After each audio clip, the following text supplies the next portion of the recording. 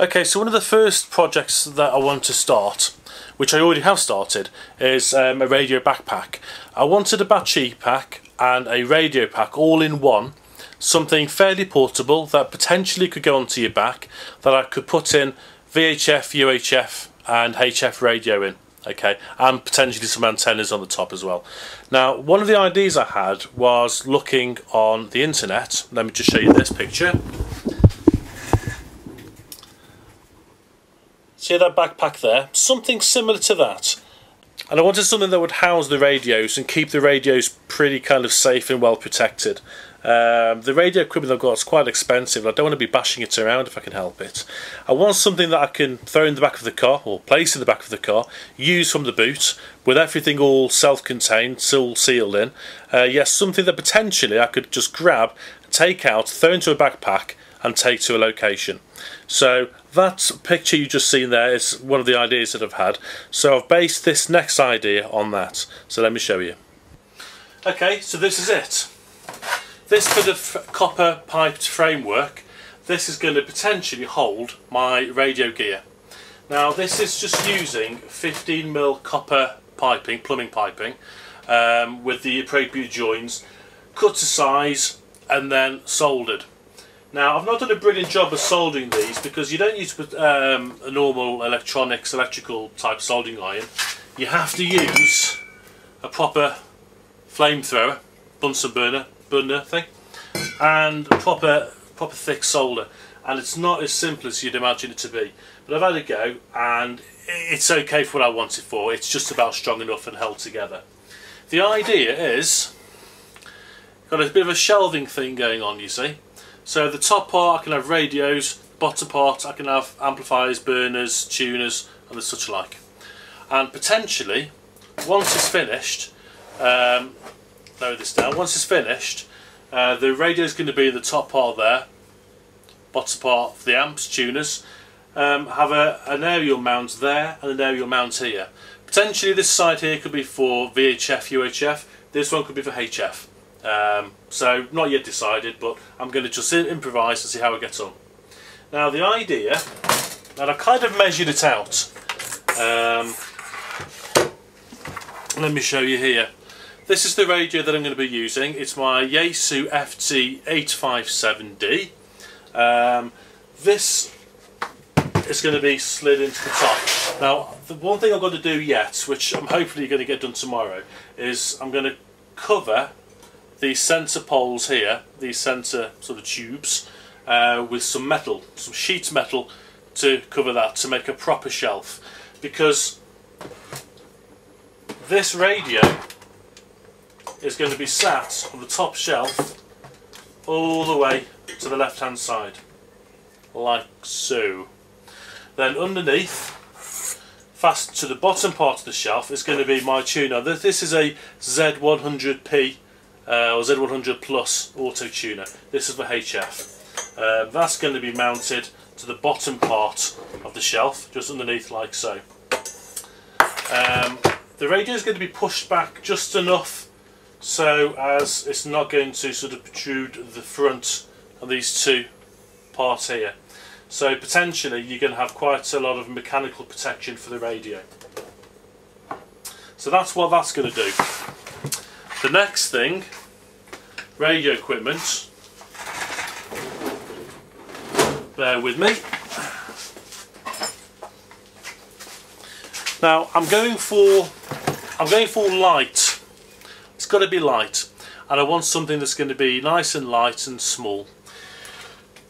This is a inline amplifier, which is going to be situated underneath here. Again, fastened underneath. It might have to be turned upside down just so it can fasten onto the bottom part of the shelf there, next to the tuner. This is going to be for the CB radio. Now the CB of choice is the CRT1. Now I'm going to be doing a review on this radio very shortly. It's an absolutely fantastic radio. It's only cost £39, or in fact about £37 delivered off a place of eBay. And I have to say I'm very, very impressed. AM FM It's got all the European frequencies on as well, and it's absolutely tiny. Now I can't show the radio at the moment because the radio is currently in the car being used, but to give you a clue, that's the size of the bracket. Can you see that? So if you look at that size of the bracket, compare it to a radio,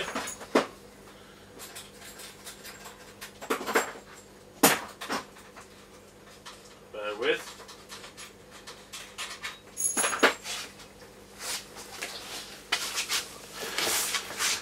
compare it to a current CB that I use at the moment, one of my older ones, and that's the bracket for the new one.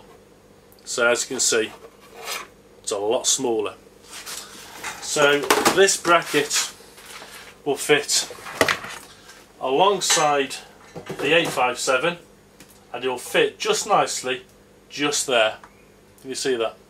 So radio equipment at the bottom, tuner and amp there, and that's the idea.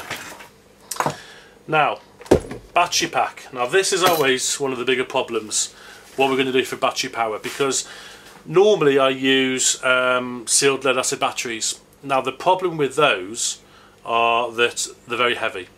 They're tough, and they're very, very forgiving if you charge them incorrectly or don't have a constant charge of power supply. It's very forgiving, but the problem is it's just the weight and the amount of power you get from them to give you what you want. So another purchase, this again is from eBay, but you can get them from other places other than eBay. It's a high power car jump starter. Now it's very clever. It comes with two USB outputs there. It comes with a separate auxiliary output which gives you 19 volts or 16 volts or 12 volts. It's got a seatbelt cutter just that side, a window smasher this side, and potentially if you switch the device on, flash it, it gives you some nice coloured light. So I guess in an emergency you could place this on your vehicle to warn other road users of a hazard. I wouldn't recommend it. You might be in trouble for impersonating police officer or emergency services. But it has got a torch on as well, which is not a bad torch. But the main part about this that I like is the engine starter. Now it comes with this lead here.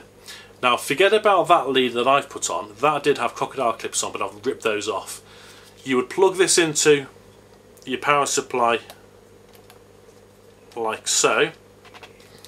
You then connect that to your car and it would jump start your car for you. Now I've never actually tried that, but the reviews that I've seen on YouTube are quite good, and apparently it's quite effective. The power of this battery, it's stated to be 50,800 milliamp hours, and it claims to be able to start a current of 300 amps. Now from what I've seen, yeah, it can start a car. I've seen it on some films, but I don't know how well it would do like a diesel engine or something slightly larger. But I don't want it for that. The purpose that I have is for as a battery pack for radio equipment. It's extremely light, as you can see. It's nice and small, and the idea is that this is going to be situated in the back of this device, most likely on the shelf there, which is going to power all the radios together.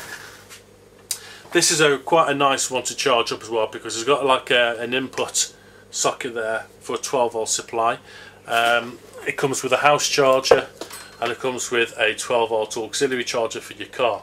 So potentially this device can be, or this charger can be plugged in all the time, and you can have a nice easy socket to the back of the radio pack, which can be connected to either your car to charge stuff from your car for your mobile, or from a solar panel.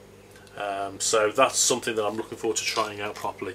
I have used the radios being supplied from this. I've been out in the car and I've just connected everything directly to this battery pack, and I've had several hours and it's not really made much of a dent on the battery levels. So I'm really hopeful that that's going to be a good little power supply to use. So that's going to be something that's going to be sort of worked on over the next few weeks, I guess. So yeah, that's all to come. The only thing I want to be able to do now is to find a rucksack or some sort of backpack that this will fit into. Now the backpack that I'd envisaged putting this in doesn't quite fit. It's a little bit too big. I guess I should really have measured the backpacks first. However, I wouldn't really want to have gone any smaller in size because then it wouldn't fit my radios in.